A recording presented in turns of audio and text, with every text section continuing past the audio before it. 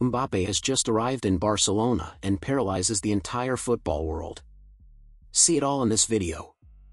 Welcome to the Barcelona News channel. If you are a CULÉS, subscribe to our channel right now so you don't miss anything and receive the main news. Now that you've signed up, let's get to the news. For you to understand everything I'm going to say in this video involving Mbappé and Barcelona, I invite you to watch the previous video, because there I explained several things.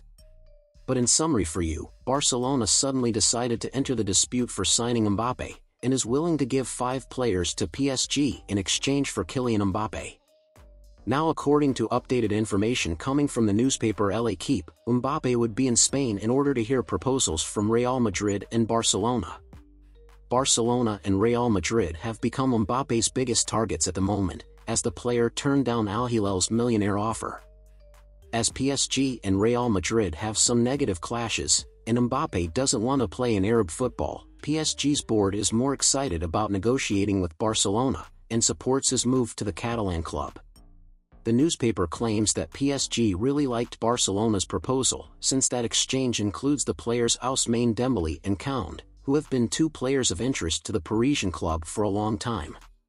However, it all also depends on Mbappé's decision, and what he will choose for himself.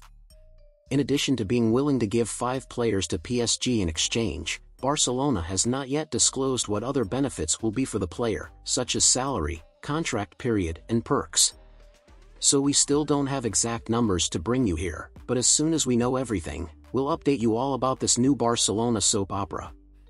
Your comment is very important for Barcelona, so tell me here in the comments. Would you like to see Mbappé playing for Barcelona?